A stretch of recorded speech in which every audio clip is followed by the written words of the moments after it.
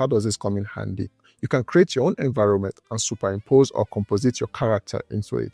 If you click on download, you see you can take a screenshot, or you can do a high quality mesh GLB or a collider mesh, any of these. So if you do any of these, you can import it into your 3D software, for instance, like Unreal Engine or Blender, Unity, or whichever gaming software that you use.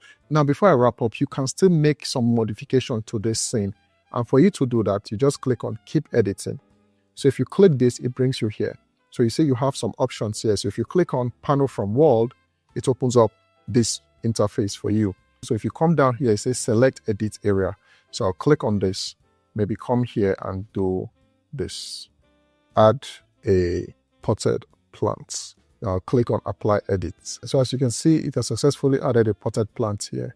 So this can be anything. You might decide to add a statue here or whatever it is that suits your creative vision. If I come back here, this is the original and this is it with the potted plant.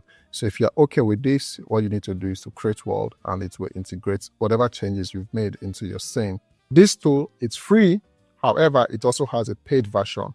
So let's go ahead and see how much it costs to use this platform. If you check their subscription plan, they have the free version, which is $0 per month, and it gives you 7,000 credits, right? They also have the $20 plan, which is the standard plan. But the interesting thing is, if you sign up for the pro version, which is $35, you get to pay $1 for the first month, which is good. And with that, it gives you 40,000 free credits. Go ahead and sign up and play with it and see what you can pull out from it.